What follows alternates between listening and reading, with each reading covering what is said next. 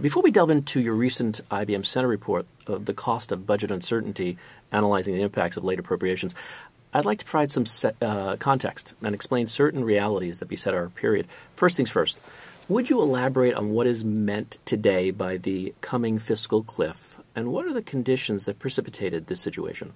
Well, it's a good question, and of course it's a question that lots of people are asking right now in Washington. The fiscal cliff results from many factors, and the thing that they all have in common is that they're all self-inflicted.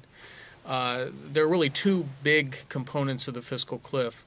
First, the Bush tax cuts that were passed in 2001 and then 2003 were sunset in order to make them more affordable.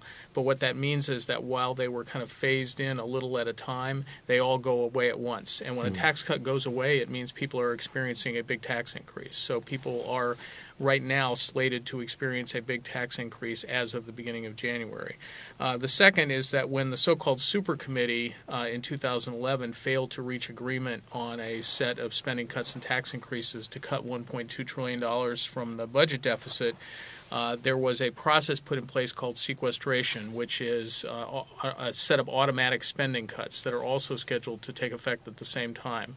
So if you add those two things together, plus a number of other sort of little things or smaller things, there's a total of about $5 trillion worth of tax increases and spending cuts over 10 years that's scheduled to go into effect. And that's what people describe as the fiscal cliff. Now, as I say, the fiscal cliff, if it is a cliff, and I sort of prefer to think of it as a slope more than a cliff, because it's not like a government shutdown or even a debt ceiling failure where kind of really bad things happen all at once. It's more that over a long period of time you're going to have less spending and you're going to have higher taxes. But the cliff is really, the existence of the cliff is a failure of our politics. That is, it's the failure of our ability to kind of come together and put together a budget that is really sort of consistent with what a budget ought to be, which is kind of trying to match up spending and revenues. And so we built it, kind of block by block or stone by stone.